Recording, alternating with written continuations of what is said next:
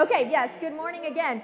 So we are wrapping up with our heroes of faith today. It's our last time. This does not mean that you cannot look up other heroes of faith and see how different people use their faith in action, or even everyday people like you and me. Those are the heroes of faith, though. They're everyday people like you and me who have done something, living out their faith lives where then they get known for it. So we will probably never be known for our faith, but we are known in the kingdom for our faith. So there we go. Any whoosie. So today we're finishing with the heroes of forgiveness. And I don't know how many of you know the story of Corrie ten Boom. Yes? No? Maybe? Okay. And she wrote The Hiding Place. I think that she exemplifies forgiveness amazingly, which we'll hear. I'm going to tell you a little bit about her, then we're going to jump into scripture, and then we'll jump back to her after that, I think. We hope so. I will. I'm working towards it. Okay. So Corrie ten Boom is a Dutch woman, grew up in Holland. When she was 52 years old, back it up 4 years. In 1940, when the Nazis invaded Holland, she and her family, who were very faithful people, they realized they needed to do something to help the Jewish people in their community. And so they would get extra rations. They had kind of an underground network going. They hid Jewish people in their house. And they, all told, it's estimated that they helped to save approximately 800 Jewish people in Holland. So they were living out their faith as a family.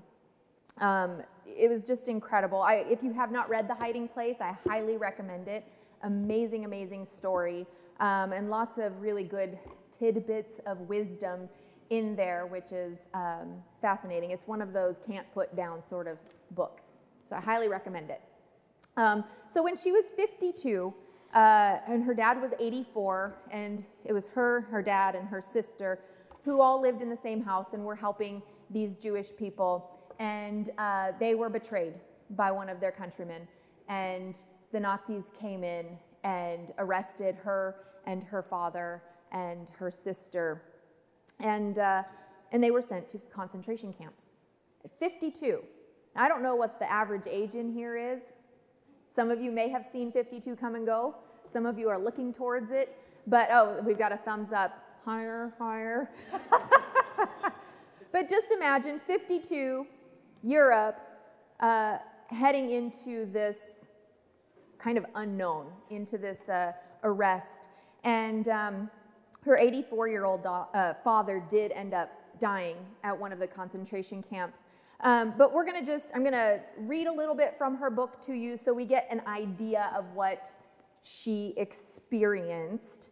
Where's my first bookmark? Here we go. So this is, they had already been to 2 concentration camps. They were in concentration camps for a period of 10 months. She was released after 10 months. But this is the third one, Ravensbrück. And this was a not good place. They had heard tales of how bad this concentration camp was, and that's where they were headed. For 2 more incredible days and 2 more nights, we were carried deeper and deeper into the land of our fears. Now, mind you, they are on a train. They're not in nice little seats. They're kind of shoved into cattle cars. No room to sit or lay down. Her sister is incredibly ill and weak. She was a little stronger. So they were just trying to figure out how to best ride. And this is in 2 days and 2 nights, standing in a cattle car just crammed with other women. Occasionally, one of the loaves of bread was passed from hand to hand, but not even the most elementary provision had been made for sanitation, and the air in the car was such that few could eat. And gradually, more terrible than the crush of bodies and the filth, The single obsession was something to drink. 2 or 3 times when the train stopped, the door was slid open a few inches and a pail of water passed in. But we had become animals, incapable of plan or system. Those near the door got it all. At last, the morning of the 4th day, the train stopped again. 4 days crammed into this cattle car. And the door was opened its full width. Like infants on hands and knees, we crawled to the opening and lowered ourselves over the side. In front of us was a smiling blue lake. On the far side, among sycamore trees, rose a white church steeple. The stronger prisoners hauled buckets of water from the lake. We drank through cracked and swollen lips. The train was shorter. The cars carrying the men had disappeared. Only a handful of soldiers, some of them looking no older than 15, were there to guard 1,000 women. No more were needed. We could scarcely walk, let alone resist. After a while, they got us into straggly columns and marched us off. For a mile, the road followed the shore of the lake, then left it to climb a hill. I wondered if Betsy, that's her sister, Betsy. I wondered if Betsy could make it to the top, but the sight of trees and sky seemed to have revived her, and she supported me as much as I her. We passed a number of local people on foot and in horse-drawn wagons. The children especially seemed wonderful to me, pink-cheeked and healthy. They returned my stares with wide-eyed interest. I noticed, however, that the adults did not look at us, but turned their heads away as we approached. I think that's a very telling tale of the blinding eye purposefully. Those adults knew this was wrong. They knew these people were being tortured. They had spent at least 4 days on those cattle cars, crammed in there, no real food. Most of them had nothing to drink, and they were expected to walk a mile uphill part of the way, making it into this next concentration camp. Fridays, the recurrent humiliation of medical inspection. The hospital corridor in which we waited was unheated, and a fall chill had settled into the walls. Still, we were forbidden even to wrap ourselves in our own arms, but had to maintain our erect, hands-at-sides position as we filed slowly past a phalanx of grinning guards. How there could have been any pleasure in the sight of these stick-thin legs and hunger-bloated stomachs, I could not imagine. Surely there is no more wretched sight than the human body unloved and uncared for, nor could I see the necessity for the complete undressing. When we finally reached the examining room, a doctor looked down each throat, another, a dentist presumably, at our teeth, a third in between each finger, and that was all. We trooped again down the long, cold corridor and picked up our X-marked dresses at the door. All these women, every single week, had to just file through completely naked, completely vulnerable, completely bare. And these guards would just smile. Smile. I love how Corey says, I don't understand how anyone could find pleasure in this. And yet she stood strong, helped her sister the whole time. This is another excerpt from here. This is their actual barracks where they lived. Barracks 8 was in the quarantine compound. Next to us, perhaps as a deliberate warning to newcomers, were located the punishment barracks. From there, all day long and often into the night, came the sounds of hell itself. They were not the sounds of anger or of any human emotion, but of a cruelty altogether detached, blows landing in regular rhythm, screams keeping pace. We would stand in our 10-deep ranks with our hands trembling at our sides, longing to jam them against our ears to make the sounds stop. It grew harder and harder. Even within these 4 walls, there was too much misery, too much seemingly pointless suffering. Every day, something else failed to make sense. Something else grew too heavy. Every day, the sun rose a little later. The bite took longer to leave the air. It will be better, everyone assured everyone else. When we move into the permanent barracks, we'll have a blanket apiece, a bed of our own. The move to the permanent quarters came the 2nd week in October, so it's getting colder and colder as this time progresses. We were marched 10 abreast along the wide cinder avenue. Several times the column halted while numbers were read out. Names were never used at Ravensbrück. At last, Betsy's and mine were called. We stepped out of line with a dozen or so others and stared at the long gray front of Barracks 28. Betsy and I followed a prisoner guide through our door at the right. Because of the broken windows, the vast room was in semi-twilight. Our noses told us first that the place was filthy. Somewhere, plumbing had backed up. The bedding was soiled and rancid. Then our eyes adjusted to the gloom. We saw that there were no individual beds at all, but great square tiers stacked 3 high and wedged side by side and end to end with only an occasional narrow aisle slicing through. We followed our guide single file. The aisle was not wide enough for 2, fighting back the claustrophobia of these platforms rising everywhere above us. At last, she pointed to a second tier in the center of a large block. To reach it, we had to stand on the bottom level, haul ourselves up, and then crawl across 3 other straw-covered platforms to reach the one that we would share with how many? The deck above us was too close to let us sit up. We lay back, struggling against the nausea that swept over us from the reeking straw.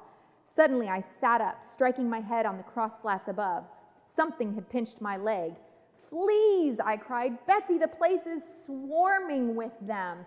Non-stop, they were covered with fleas, with lice. There were roaches in all the other places, constantly bugs everywhere. We scambled across the intervening platforms, heads low to avoid another bump, dropped down to the aisle, and hedged our way to a patch of light. They were in what we would consider hell on earth. They had no real warmth. I never use this. I'm going to use it now. I'm not going to do it right. The beds were just these bunk beds like that, and these tight rows, and you would fit at least 5 women on these little beds. They would be sleeping nearly on top. The only saving grace in this sleeping arrangement was that they would have some body heat, a little bit of body heat to keep each other warm. Truly, truly a hell on earth. I say that when you read this book, you will also see the hand of God everywhere throughout their experience. And the fleas are one of those. Her sister Betsy says, "Oh, we need to thank the Lord for the fleas." And she says, "No, nope, this is where I'm drawing the line. I'm not thanking the Lord for the fleas." But it turns out that they would hold a Bible study every single night with a Bible that they miraculously smuggled in. And the only reason the guards would not go in that barracks to break up the Bible study was because of the fleas. So God's hand truly was in every moment of this. He was with them in their suffering and would provide for them in that suffering at every turn. I highly recommend, as you study the World War II, study the Holocaust, have your kids or grandkids study it, bring them back to a book like this, because a lot of people use the Holocaust as a reason to prove God's non-existence. If God existed, there wouldn't be such times as the Holocaust. But this book shows how God's hand was still there, still with them, still providing for them, and still loving them. So I highly recommend looking at this book or some of her other books. Just incredible. Yes?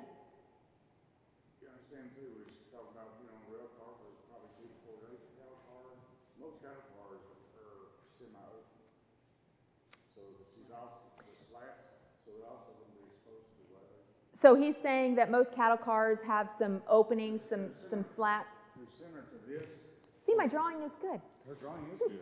The way you got the cattle car, most of them got slats like this. So they have little slats in here, so they're exposed to the weather as well. One of them are enclosed, and they've got big doors and everything, but most cattle cars are open, so they're exposed to the weather.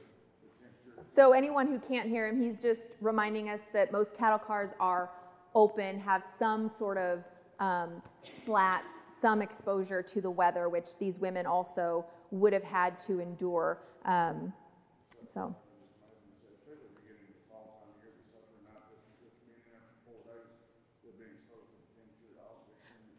Right, they're malnourished, they have no drink, and they're exposed to weather and not sitting, they're standing that whole time. The biggest problem was Betsy's strength. One morning after a hard night's rain, we arrived to find the ground sodden and heavy. Betsy had never been able to lift much. Today her shovels full were microscopic, and she stumbled frequently as she walked to the low ground where we dumped the loads. A guard screamed at her, "Can't you go faster?" Why must they scream, I wondered. A voice coming from the bell-shaped speaker, a scream lingering in the air even after Betsy had leapt to shut it off. "Loafer! Lazy swine!" The guard snatched Betsy's shovel from her hands and ran from group to group of the digging crew, exhibiting the handful of dirt that was all Betsy had been able to lift. "Look at what Madame Baroness is carrying. Surely she will overexert herself," so he's mocking her for the little bit that she can do. The other guards and even some of the prisoners laughed. Encouraged, the guard threw herself into a parody of Betsy's faltering walk. A male guard was with our detail today, and in the presence of a man, the women guards were always animated. As the laughter grew, I felt a murderous anger inside. The guard was young and well-fed. Was it Betsy's fault that she was old and starving? But to my astonishment, Betsy too was laughing. "That's me, all right," she admitted, "but you'd better let me totter along with my little spoonful, or I'll have to stop altogether." The guard's plump cheeks went crimson. "I'll decide who's to stop," and snatching the leather crop from her belt, she slashed Betsy across the chest and neck. Without knowing what I was doing, I seized my shovel and rushed at her. Betsy stepped in front of me before anyone had seen. "Corey," she pleaded, dragging my arm to my side. "Corey, keep working." She tugged the shovel from my hand and dug it into the mud. Contemptuously, the guard tossed Betsy's shovel toward us. I picked it up, still in a daze. A red stain appeared on Betsy's collar. A welt began to swell on her neck. Betsy saw where I was looking and laid a bird-thin hand over the whip mark. "Don't look at it, Corey. Look at Jesus only." She drew her hand away. It was sticky with blood. Malnourished. No real hydration. Constantly exposed to the elements, expected to do hard labor, beaten whenever, forced to do these humiliating medical checkups every single week. It can't get worse. Death seemed a release. It seemed a kindness to be able to leave that. So now we're going to jump to Scripture. We'll come back to this momentarily. I just wanted to kind of lay the groundwork of what they were experiencing in this concentration camp. So let's go to 2 Samuel. In the Old Testament, it's after 1 Samuel. After Judges, after Ruth. It's after the Pentateuch, so you've got Deuteronomy as the end of the first 5 books, and then go a couple more and you'll get to 2 Samuel, chapter 11. If anyone has the page number of the Pew Edition, you can holler it out. 263. Excellent, thank you. Okay, so the Bible character or person that we're going to study today is David. And I bring him up with good reason. We're going to read about David's sin here. So picking up in in chapter 11. In the spring of the year, the time when the kings go out to battle, David sent Joab with his officers and all Israel with him. They ravaged the Ammonites and besieged Rabbah, but David remained at Jerusalem.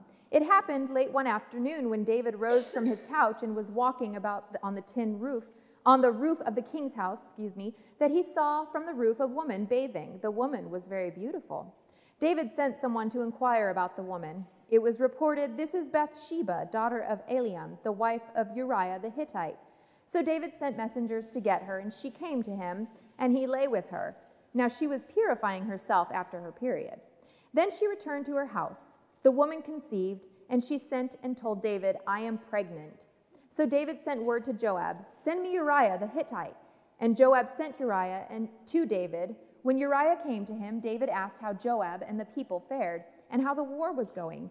Then David said to Uriah, go down to your house and wash your feet. Uriah went out of the king's house, and there followed him a present from the king. But Uriah slept at the entrance of the king's house with all the servants of his lord and did not go down to his house. When they told David Uriah did not go down to his house, David said to Uriah, you have just come from a journey. Why did you not go down to your house? He's trying to get Uriah to be with Bathsheba so that that pregnancy is covered up and there's no sin known. Uriah said to David, the ark and Israel and Judah remain in booths, and my lord Joab and the servants of my lord are camping in the open field. Shall I then go to my house to eat and to drink and to lie with my wife? As you live and as your soul lives, I will not do such a thing. Then David said to Uriah, remain here today also, and tomorrow I will send you back. So Uriah remained in Jerusalem that day. On the next day, David invited him to eat and drink in his presence and make him drunk. And in the evening he went out to lie on his couch with the servants of his lord, but he did not go down to his house. Still, he won't comply. He's being a good servant of David's. He's being a soldier and remaining faithful to the king. In the morning, David wrote a letter to Joab and sent it by the hand of Uriah. In the letter he wrote, set Uriah in the forefront of the hardest fighting, and then draw back from him so that he may be struck down and die. Now we're plotting murder. As Joab was besieging the city, he assigned Uriah to the place where he knew there were valiant warriors. The men of the city came out and fought with Joab, and some of the servants of David among the people fell. Uriah the Hittite was killed as well. Then Joab sent and told David all the news about the fighting, and he instructed the messenger, when you have finished telling the king all the news about the fighting, then if the king's anger rises, and if he says to you, why did you go so near the city to fight? Did you not know that they would shoot from the wall? Who killed Abimelech, son of, Jerubbaal? Did not a woman throw an upper millstone on him from the wall so that he died at Thebez? Why did you go so near the wall? Then you shall say, your servant Uriah the Hittite is dead too. So he delivers that message. He knows that Uriah is dead. And when the wife of Uriah heard that her husband was dead, jumping down to verse 26, she made lamentation for him. When the mourning was over, David sent and brought her to his house, and she became his wife and bore him a son. These are biggies. These are what we consider big sins, right? Adultery, murder, cover up. This is big. If this happened in today's age, this would be all over the news. And we would hear a lot of people condemning David, condemning Bathsheba. They'd be in a lot of trouble. And we consider those big sins. And it's pointed out to David. The prophet Nathan points out his sin to him. And he realizes, and something that I think that you may know, you may not know, when you've sinned, which we all do, when you sin, doesn't it hurt? It hurts physically. You can't eat, you can't sleep. If you've murdered someone, I don't know how you couldn't not run and confess to someone, tell someone. It physically hurts to bear the burden of sin. Flip over to Psalm 51. If you open up your Bible to the middle, you'll almost be there. So Psalm 51. So these sins are what are the driving force behind Psalm 51. David writes his confession out in this psalm. And okay, and I say this all the time, but this really is my favorite. Pretty sure. I love this. I love this because it is so bold, so honest, and he lays it all out there. Let's read it. Have mercy on me, O God, according to your steadfast love, according to your abundant mercy. Blot out my transgressions.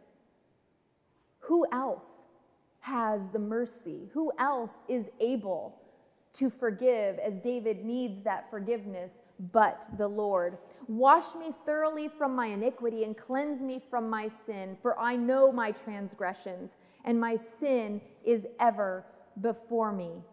Against you, you alone have I sinned and done what is evil in your sight, so that you are justified in your sentence and blameless when you pass judgment. Again, do you hear that? We talk about this all the time, that we sin. When we sin, we are sinning against God, and we are absolutely worthy of his wrath. And yet, with David, we cry for that same mercy. We cry for that forgiveness from the only one who can offer us mercy. Indeed, verse 5, indeed I was born guilty, a sinner when my mother conceived me. You desire truth in the inward being. Therefore teach me wisdom in my secret heart. Purge me with hyssop, and I shall be clean. Wash me, and I shall be whiter than snow. Let me hear joy and gladness. Let the bones that you have crushed rejoice. There's that physical response, the bones crushing. Hide your face from my sins and blot out all my iniquities. This is my favorite verse. Create in me a clean heart, O God, and put a new and right spirit within me. Who can do that? We cannot do that for ourselves. We cannot create a new and right spirit for ourselves at all. We're born in sin. We're born guilty. The only one who can create in us a clean and right spirit is the Lord. Do not cast me away from your presence, and do not take your Holy Spirit from me. Restore to me the joy of your salvation, and sustain in me a willing spirit. Then I will teach transgressors your ways, and sinners will return to you. Deliver me from bloodshed, O God of my salvation, and my tongue will sing aloud of your deliverance. O Lord, open my lips, and my mouth will declare your praise. For you have no delight in sacrifice. If I were to give a burnt offering, you would not be pleased.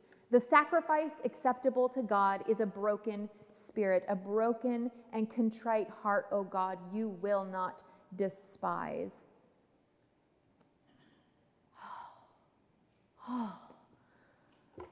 The Lord wants us to come to him begging for that mercy. The Lord wants to lavish us with redemption, with forgiveness. Oh my gosh. These are the big sins, what we consider the big sins that David is confessing and asking for forgiveness.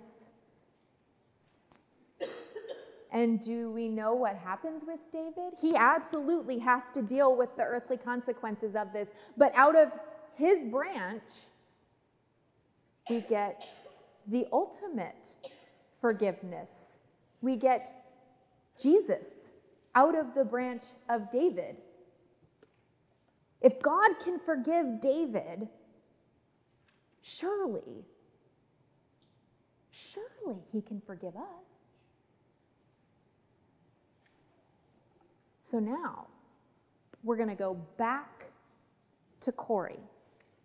And what does this mean in her life? What did this mean in her life, and what does this mean in our life? So does anyone remember, again, small catechism pop quiz. You know, I do this. You should all just keep going with your small catechisms, right?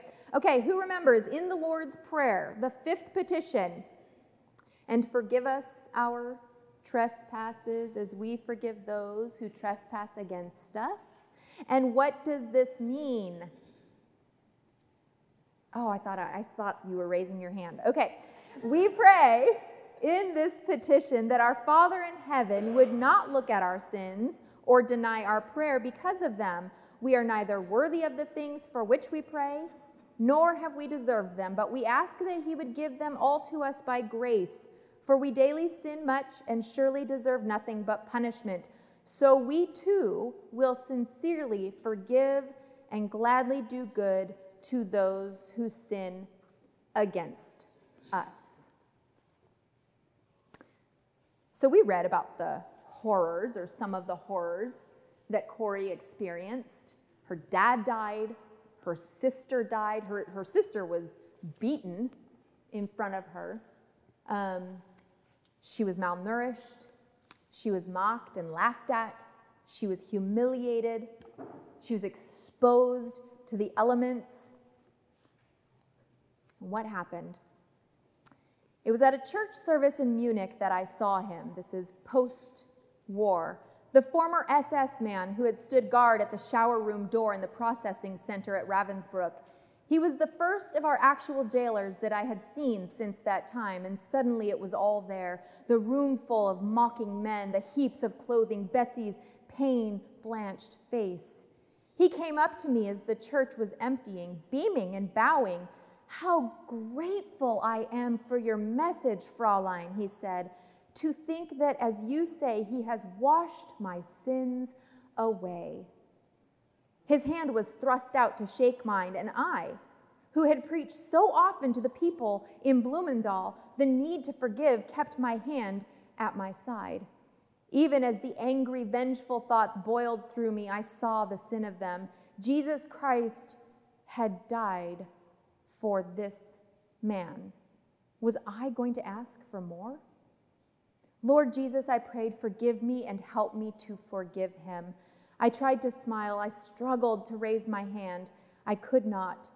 I felt nothing, not the slightest spark of warmth or charity. And so again, I breathed a silent prayer. Jesus, I cannot forgive him. Give me your forgiveness. As I took his hand, the most incredible thing happened.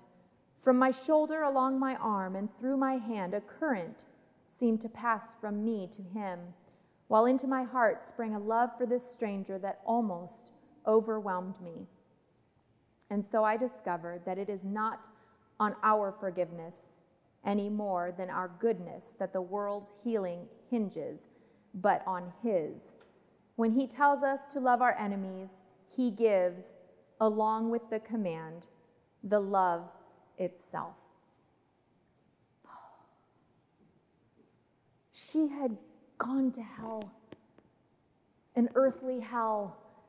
And this man who created that hell, part of that hell for her, he stood before her saying, "Oh, that was a great message. I heard that Jesus forgives my sins through your lips."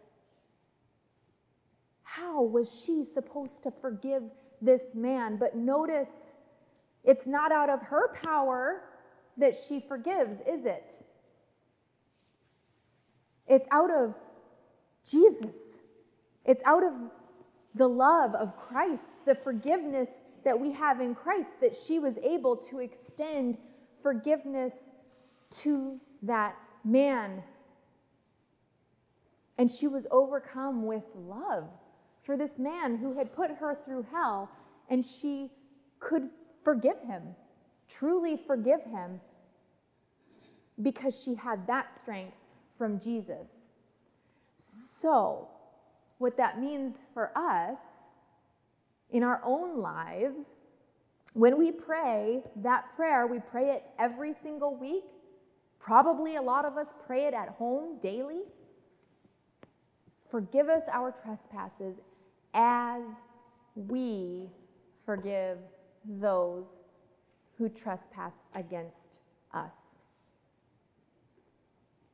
It's not out of our own power, but we are called to forgive. And I love how she brings it back to Jesus. If Jesus already died for the person who has sinned against you, if Jesus has forgiven those sins, certainly we can call on him to help us to forgive.